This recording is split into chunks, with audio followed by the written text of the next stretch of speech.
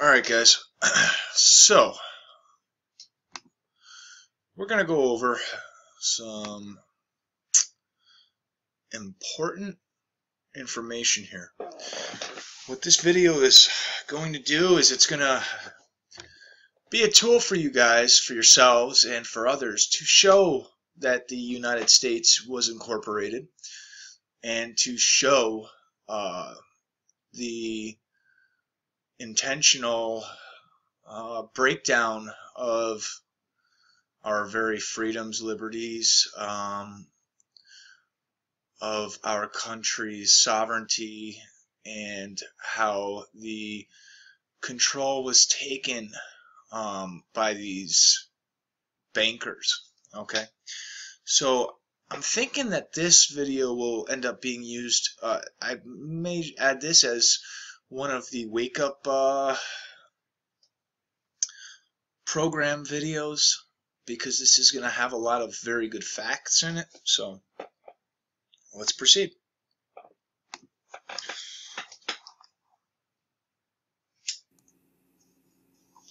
If the American people ever allow private banks to control the issue of their money, the banks and corporations that will grow up around them will deprive the people of their property until their children will wake up homeless. Thomas Jefferson. Following is a timeline demonstrating when and how a private central banking cartel got control of the government, the people, and the assets of the United States. Each fact is supported by official sources. Source documents are available at www.anticorruptionsociety.com under the tab Source Documents. 1913. With the passage of the Federal Reserve Act, a private foreign banking cartel was made the fiscal agent of the United States. Source document, Representative McFadden, Congressional Record, June 1932. Okay, so as they just referenced, the Federal Reserve Act, okay? So let's go take a look at that. This here is the Federal Reserve Act of 1913. 63rd Congress of the United States of America at the second session.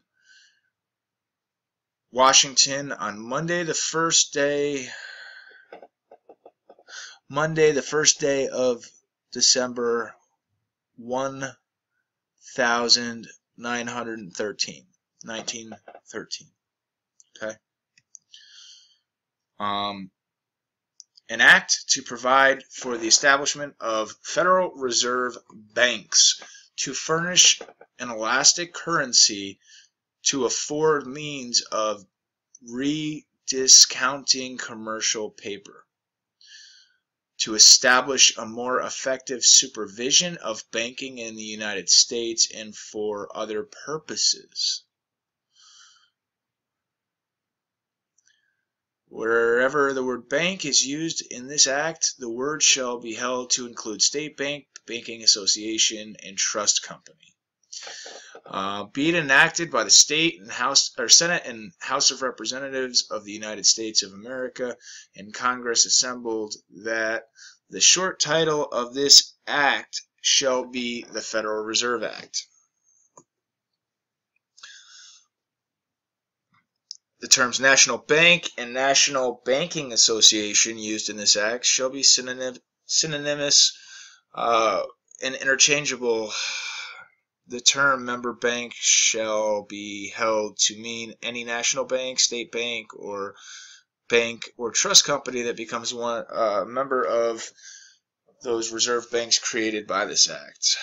The term board shall be held to mean Federal Reserve Board. It's just all a verbiage, but in here basically is where that monster called the Federal Reserve was enacted. Okay, if I was to read all of it, then it would take forever. So what I will do is leave you guys the links so you can do your own due diligence. But as you can see here, this is where it all, well, it began before that, but this is where the last roundabout began. Okay? And then that also goes to here,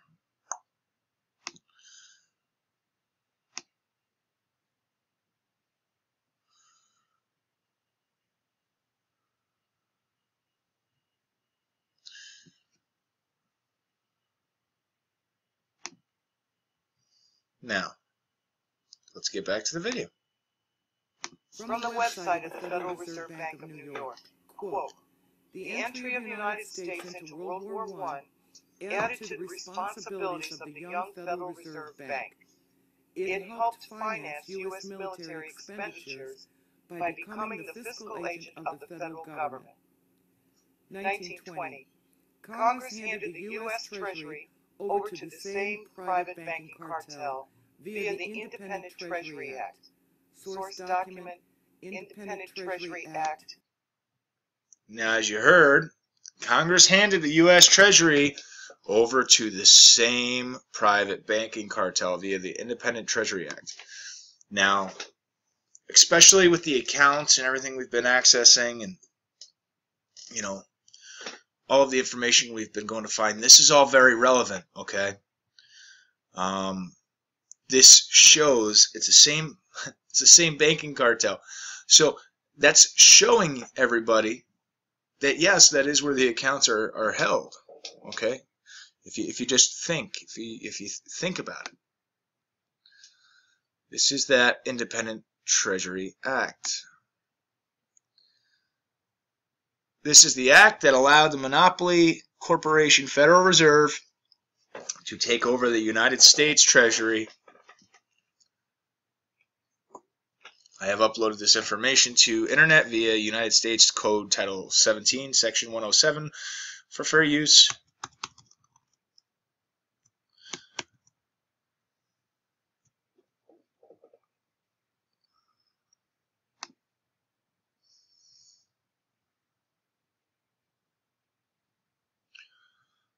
And let's zoom in. Okay. Statutes at large of the United States of America from May 1919 to March 1921. Concurrent resolutions of the two houses of Congress. Recent treaties, conventions, and executive proclamations amended to the Constitution. Edited, printed, and published by authority of Congress under the direction of the Secretary of State. Public acts and resolutions, private acts, resolutions, concurrent resolutions, etc., etc. Whoops, didn't want to go that far. Benefits hereof shall make the required payments and perform such other acts that may be required within the time fixed and regulations otherwise. If any right and advantage claimed under this act shall be forfeited. Let's see.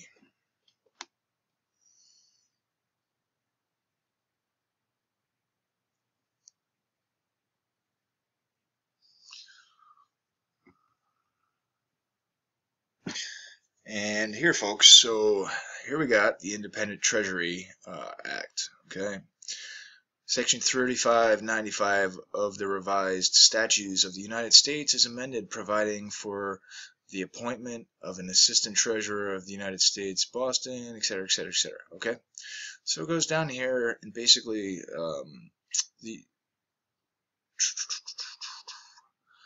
let's see, where all laws or parts of laws as they are authorize the establishment or maintenance of offices of such assistant treasurers or sub-treasuries of the United States are hereby repealed from and after July 1st, 1921, and the Secretary of the Treasury is authorized and directed to discontinue from and after such date, or at such earlier date or dates as he may deem advisable, such sub-treasuries and the exercise of all duties and functions by such assistant treasurers or their offices, the office of each assistant treasurer specified above, and the services of any officers and employees assigned duty. Now, funny enough, guys,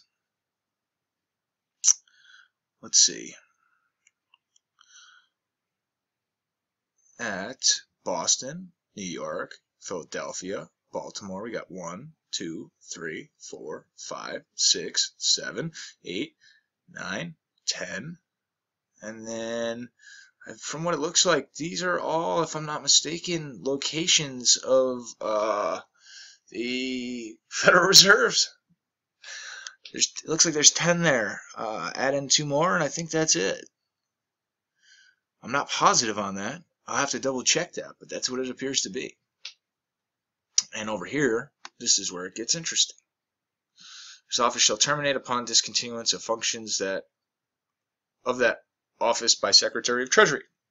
The Secretary of the Treasury is hereby authorized in his discretion to transfer any or all of the duties and functions performed or authorized to be performed by the assistant treasurers above enumerated or their offices to the Treasurer of the United States or the mints or assay offices of the United States under such rules and regulations as he may prescribe, or to utilize any of the Federal Reserve banks acting as depositories or fiscal agents of the United States for the purpose of performing any and all such duties.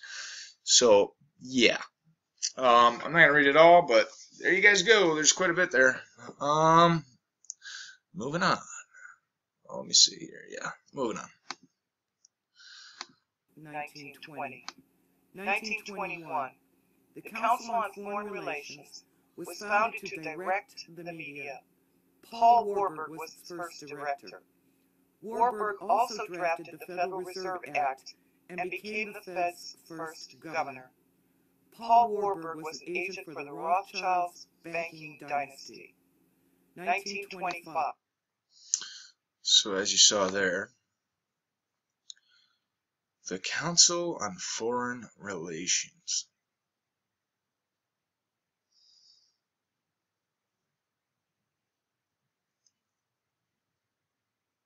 And we've already gone over the Federal Reserve Act right here. This is the Council on Foreign Relations here. Wikipedia. I know there's actually a better link on that one page, but this is, I was trying to find something, I was trying to find good information that was off of just their page.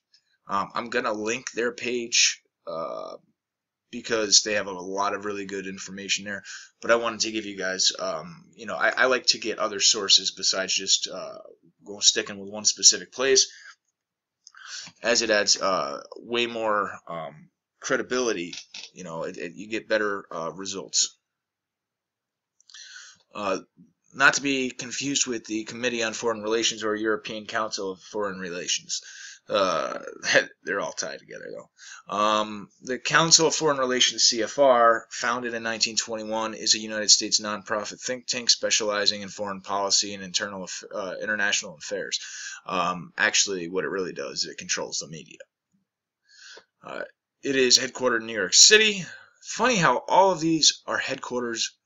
Have a headquarters in New York City, and I guarantee you even more funny is that all of those buildings are all right next to each other on the Federal Reserve, with an additional office in D.C. And its membership, which is 4,900, has included senior politicians, more than a dozen secretaries of state, CIA directors, bankers, lawyers, professors, and senior media figures. As I said, that's their main job, is to spin the media. The CFR meetings convene government officials, global business leaders, and prominent members of the intelligence and foreign policy community to discuss international issues. The CFR publishes the bi-monthly journal Foreign Affairs and runs the David Rockefeller Studies Program, which influences foreign policy by making recommendations to the presidential administration and diplomatic community, testifying before Congress, interacting with the media, and publishing on foreign policy issues. This goes into a brief history, etc., etc. You guys can take a look at this, but this is just to paint a picture for you guys. And actually, Paul Warburg wanted to go into him. Paul Moritz Warburg, 1868 to 1932, was an American banker born in Germany. He was actually Jewish, and an early advocate of the U.S. Federal Reserve System. He was more than an advocate. This guy literally is the asshole that pushed this into existence. Early life. Warburg was born in Hamburg, Germany, a Jewish banking dynasty. His parents were Moritz and Esther, and I wouldn't even be surprised, I'm not positive on this, but what was that other Jewish banking family there in Italy? Man, they begin with an M. I'm trying to think of them, but Medici? I think maybe, I wouldn't be surprised if they're somehow connected. After graduating from Real Gymnasium in Hamburg 1886, he entered the employ of Simon Hauer, a Hamburg importer and exporter, Samuel Montague and Company.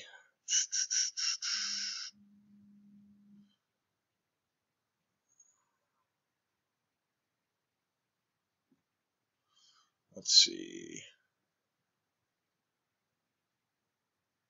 Founder of New York investment firm Kahn Loeb and Co., the Warburgs. Now, where is it where he goes into the... He actually signed the Federal Reserve Act. I know that. He became its first governor. He also... Let's see, here we go. This is what I was trying to get into. Warburg became known as a persuasive advocate of central banking in America. He was basically very involved with the Morgans, the Rothschilds, all those assholes. Who served variously as the Assistant Secretary of the Treasury, the head on the Council of Foreign Relations. Just so happens that, and when you look back on the history of anybody to do with the Federal Reserve or any of those elite families, they all got their hands in all of these pots. They're in the Council of Foreign Relations and somewhere on the board for the Federal Reserve, or they're in members of the Bilderberg. You name it, and they are. Let's see.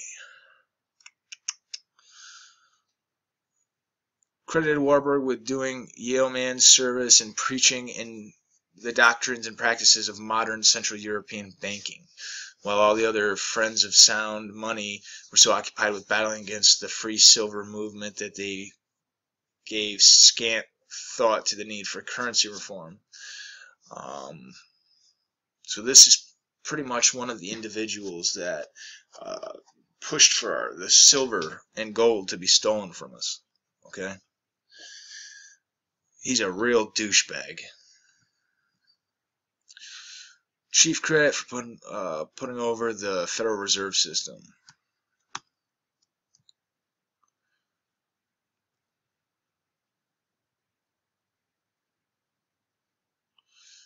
And then, let's see here. So basically what we had a bunch of these foreign assholes, okay, that they came over and immigrated, and we see this very often, even today, where we get these foreign, assholes that come over and then they want to change everything about our country to the way that they want it. And this particular guy, being a dirty son of a gun, was able to make that happen. And he did it in some pretty shitty ways from what I've gathered. So, let's see. Shortly thereafter, the New York Times published Warburg's defects and needs of our banking system concerning the financial system. Just so you guys know, basically that was propaganda. He argued the United States is, in fact, at about the same point that had been reached in Europe at the time of the Medicis. Oh, I guess I was kind of right. There must be some kind of tie there. In all likelihood, at the time of the Hammurabi, the chief reason for this lagging state of development was the lack of a central institution. It's always just so happens that we're having a problem that lines right up with the agenda that they're pushing, isn't it? That's because they create the problem so that they can get their agenda pushed. That could rediscount bank promissory notes to facilitate the exchange of promises of future for payment for cash. A central bank constructed along the lines of the Reichsbank could fulfill this role. And Reich, if I'm not mistaken, that was the Rothschilds before they changed the name. I could be wrong, but I'm pretty sure that from what I've read that the Reichs were the Rothschilds' original name, and then they changed it to the Rothschilds so they wouldn't sound so German because of the the Nazi Germany issues there. According to Warburg, and thus make it easier for the excess reserves of one bank to be used to bolster the insufficient reserves of another. Warburg's ideas gained a wider hearing after the Panic of 1907. Like I said, just so happens that whenever there's an agenda that somebody comes and wants, that has enough power and enough money, we somehow have some kind of a crisis or a disaster or a dilemma that just so happens to go along with that agenda being the solution. That's why they say order out of chaos, problem, reaction, solution.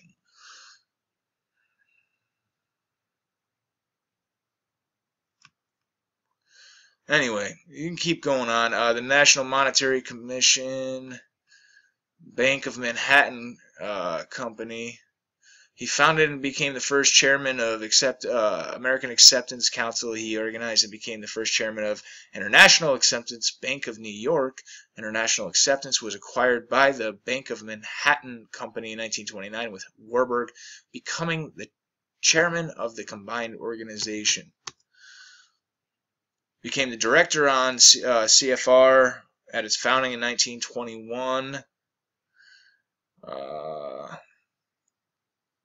Member of the Advisory Council of Federal Reserve Board, serving as president of the Advisory Council. He was a trustee of the Institute of Economics.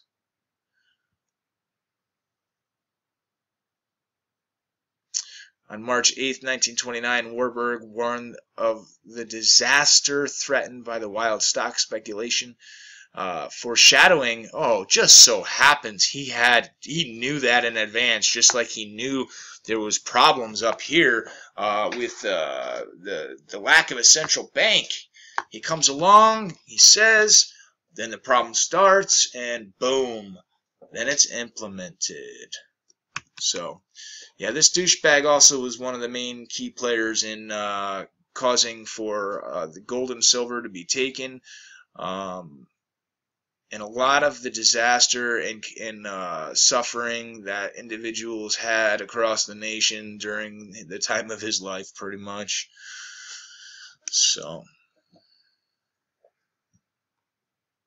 funny enough, political science in Berlin, yeah. Anyway, and then there's more on this this guy here.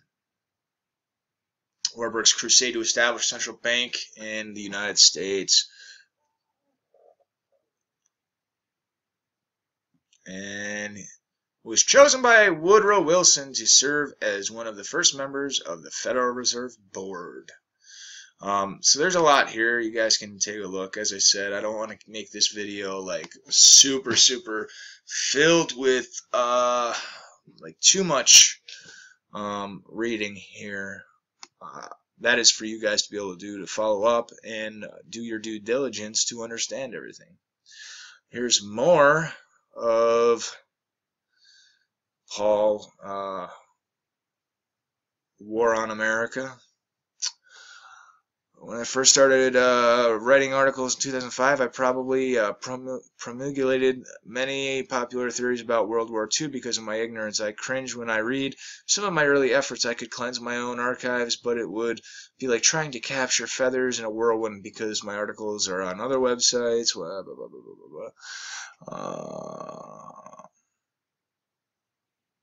People perpetuate false flag information, often unknowingly, because she is quoting or relying on other people's information. Each of us needs to engage in independent, objective research. Definitely, I agree there wholeheartedly. On February... Oh, no, this is a different Paul Warburg. This must have been the Sun. February 17th, 1950, James Paul Warburg confidently declared to the United States Senate, "We shall have world government whether we like it or not." And it's funny how a lot of these individuals will actually, their families stay keeping the parents' work alive. They're basically with the elites, instead of how you or I would tell our children that we want them to be their own, have their own individuality, become what it is that they want to believe. Well, no, they're brought up from the time that they're very young that they have a specific job, and that is to complete the work of thy father. So let's see. It's all about world government. New World Order. The only question is whether world government will be achieved by conquest or consent. So that was all part of his quote there. By conquest or consent, James Paul Warburg was the son of Paul Morowitz Warburg. That's the original. And nephew of both Felix Warburg and Jacob Schiff, both associated with Kahn, Loeb and Company, which financed the Russian Revolution through James' brother Max, banker to the government of Germany. So yeah, take a look at this. This stuff's really, unfortunately, in the United States, the establishment's goal of a one world order is reaching fruition through complacent consent and subversive conquest. America, a constitutional republic, is plunging into the satanical one world order facilitated by the calculated placement and unscrupulous individuals deeply dedicated to the goals. It's these shadow assholes, and it goes back to the, the Federal Reserve. It goes back to the Bank of International Settlements. And I got people asking, well, how could the Bank of International Settlements be above the Federal Reserve when it wasn't even, founded until 1930? Well, let me tell you something funny. Just the fact that it was founded in 1930 is very interesting, because a lot of things happened on or around that year. And it was already in action. If you actually look into the history on it, it was already in action, and it was already in existence long before that. It precedes the Federal Reserve. It's just that it wasn't public knowledge or openly discussed. So, and to the trolls that all of a sudden pop up on this video and want to put a bunch of nonsense on there, trying to discredit or create negativity. If you just created your account, you don't have a single liked video, you don't have a single subscriber, you don't have anybody subscribed to you, you don't have a picture, and you basically got nothing. I'm just gonna block your ass, because I'm seeing more and more of that. I'm seeing them in troves coming out now. And you can tell it's just like a brand new account. I'm going to get to that. All right, we're going back to the video. So, the United States Corporation Company was chartered in perpetuity in Florida by its fiscal agent. Source document, Articles of Incorporation, United States Corporation Company. This company was created without the approval of Congress, nor the knowledge and authority of the American people. Note, in 1925, the Federal Reserve Bank of New York had offices on Cedar Street and on Broadway, both cited in the Articles of Incorporation. Source document, Articles of Incorporation, United States Corporation Company. The United States Corporation Company created a maximum of 100 shares of stock. Source document, Articles of Incorporation, United States Corporation Company. The Articles of Incorporation revealed the names of 3 individuals who held only 5 shares. The other shareholders were not identified. Now, why is that? 1920s. The U.S. Treasury was raided by the private federal... Alright. So, now they were just talking about the United States Corporation Company. And this happens to be that document, the real one. Okay? So as we take a look here, Articles of Incorporation filed it's July 15th, 1925. Take a look. Certificate of Incorporation of the United States Corporation Company. Okay? So it's filed in 1925. Just so happens that their main offices are just so happen to be where? Right by the Federal Reserve in New York. You're going to get to that. So, as you can see here, Certificate of Incorporation, United States Corporation Company, the nature of the business, and just, it goes on just like any document would. Okay. Let's see. We'll move down. And right here. Where is it? I had it set up here earlier. I'm trying to find it.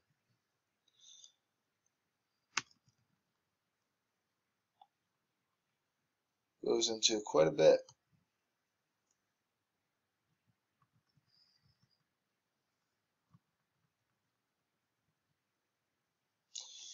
Business of the corporations from time to time to do any one or more of the acts and things herein set forth. They may conduct business in the state of Florida, other states, District of Columbia, the territories and colonies of the United States, and in foreign countries.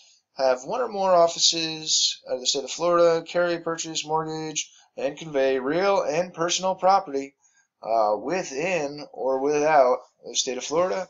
The maximum number of shares for this corporation is authorized to have an outstanding at any one time is 100. Okay, each of the shares shall have a per value of $100, and you got to think back when this was. The amount of capital with which the corporation will begin business is $500, and again, that's what they're starting it with, and that's back on in the time. It's substantially more than we think of today. Okay. We're talking about when you could buy, a gallon of gas for I think it was like a penny or a couple cents. So yeah. Oh, whoops. So here we go. And this goes into the corporation is to have perpetual existence. The principal office of the corporation shall be located in the Centennial Building, Tallahassee, but its main offices are actually in New York City, as they referenced above. The number of directors shall be 3. The name of the directors who shall hold office for the first year of the corporation's existence or until their successors are elected and have qualified, and their post office addresses are as follows.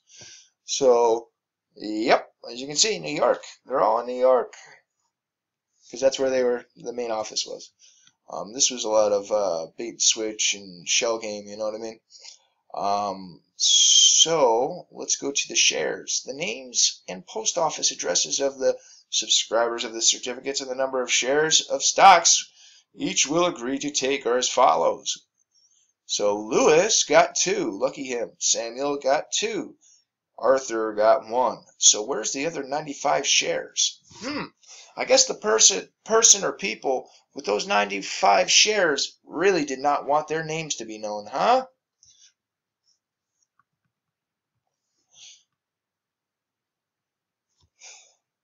And if you know anything about it, I mean, whoever's got the majority of shares, those are the individuals that truly control the corporation, the stockholders with the most.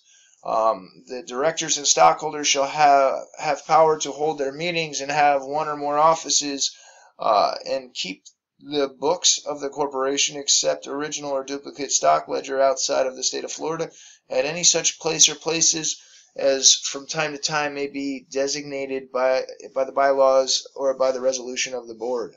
Now, notice how they specifically state that it can be outside of the state of Florida, because this was done as in if it was in the state of Florida, this was all done as a big distraction. It was to hide the truth behind what this really was. And yeah, that's because business was being done in New York mainly. And as I said, those that hold the most stock hold the most power and decisions. And I'll guarantee you somebody had at least 50 shares. And I think we know who those people are. I'll tell you, my main guess, the person last name begins with R and ends with D. Could be even worse than that, though. Who knows?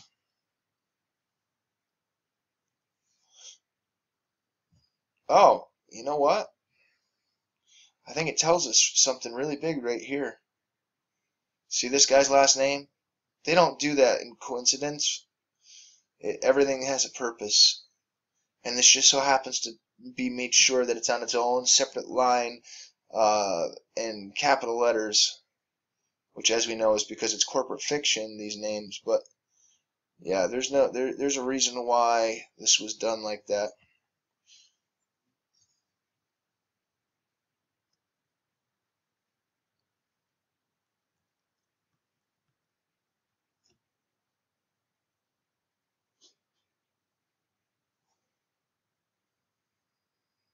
So moving on, let's see. This is more on that. United States Corporation Company Certificate of Incorporation, connecting the Department of Transportation to the legislatively. There appears to be evidence sufficient to show that the 1787 Constitution of the United States was never submitted to the people who were enfranchised to vote for its ratification. It is therefore incumbent upon the people to ratify the 1787 Constitution for the United States of America and begin anew with the nullification of Amendments 11 through 27.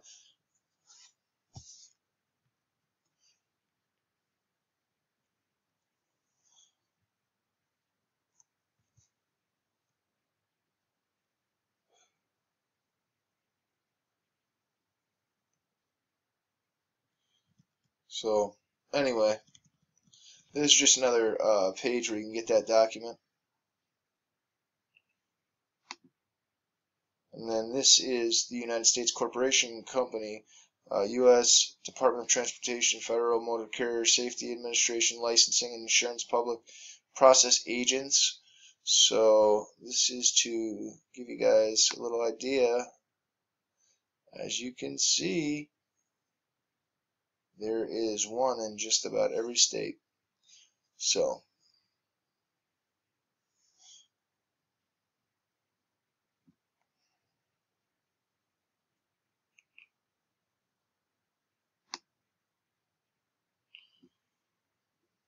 and again, all these documents will be in the description box.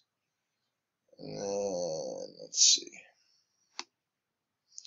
This is the United States Corporation Company.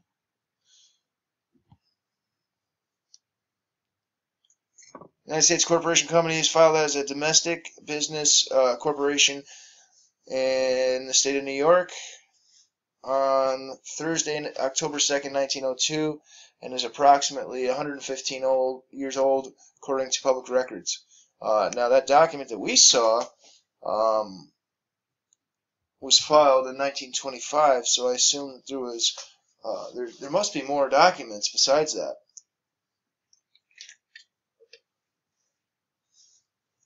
And then you can take a look here. This is the network visualizer here.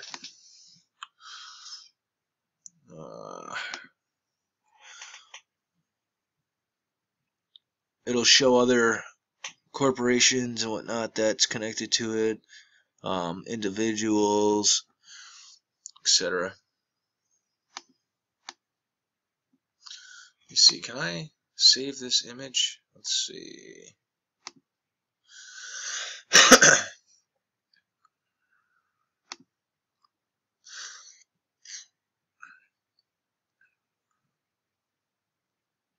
While that's downloading.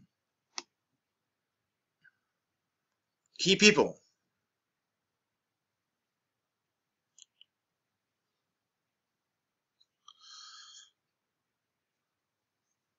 I think all these key people here are probably just fall guys or puppets.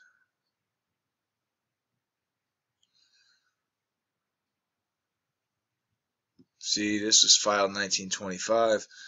There seems to be a lot of secrecy and, you know, yeah, see, there's one in all the different states. As I was saying, there's at different state levels, there's different filings. That was in 1955. This was in 1923 in California.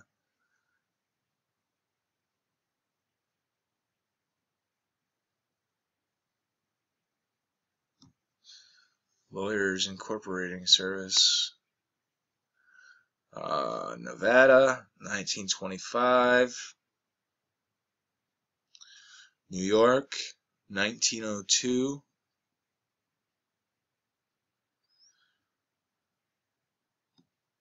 So this was the original filing.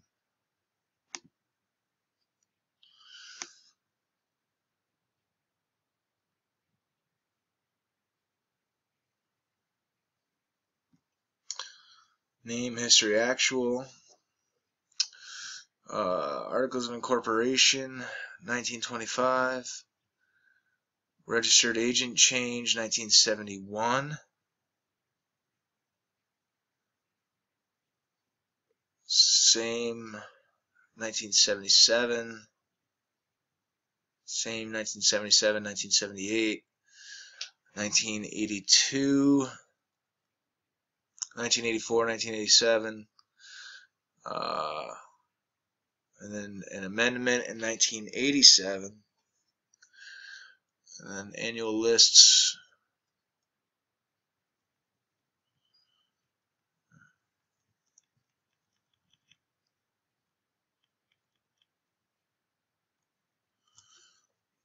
Now let's see if I can look at that picture now and blow it up.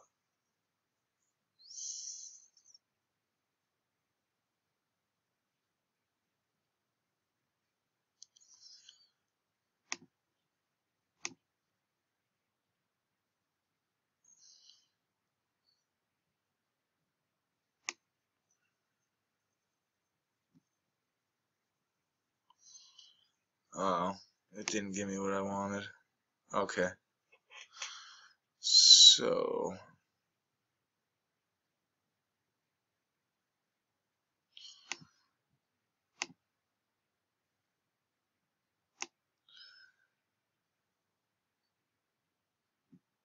let's take a look.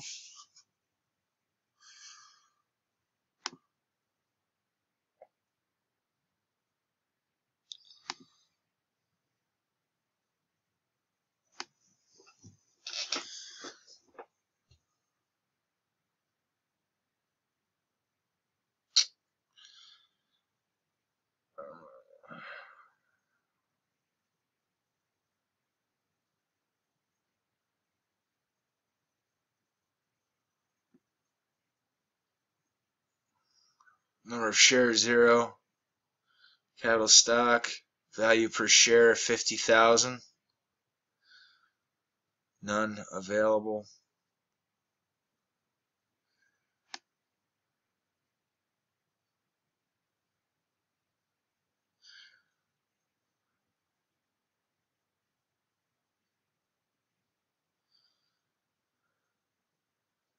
Huh.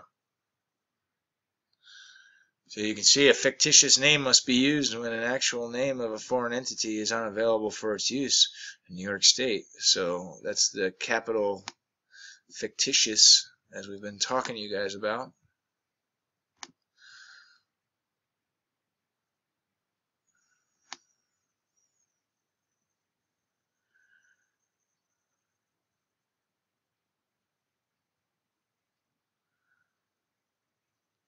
All right, I'll have to go into that another time and see if I can download that.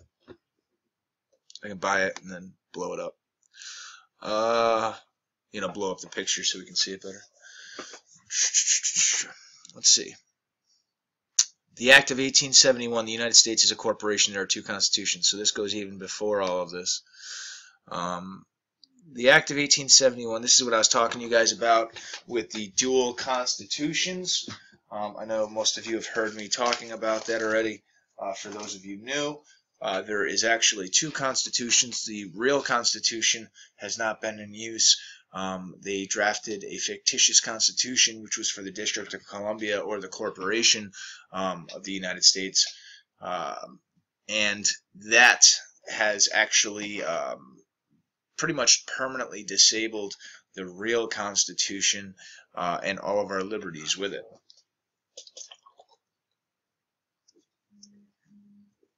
Since the Act of 1871, which established the District of Columbia, we have been living under the United States Corporation, which is owned by certain international bankers and aristocracy of Europe and Britain. In 1871, the Congress changed the name of the original Constitution by changing one word, and that was very significant, as you will read. Some people do not understand that one word or two words difference in any legal document do make a critical difference. But Congress has known and does know this. In 1871, February 21st, Congress passes an act to provide a government for the District of Columbia, also known as the Act of 1871. With no constitutional authority to do so, Congress creates a separate form of government for the District of Columbia, a 10-mile square parcel of land. See Acts of the 41st Congress, Section 34, Section 3, Chapters 61 and 62.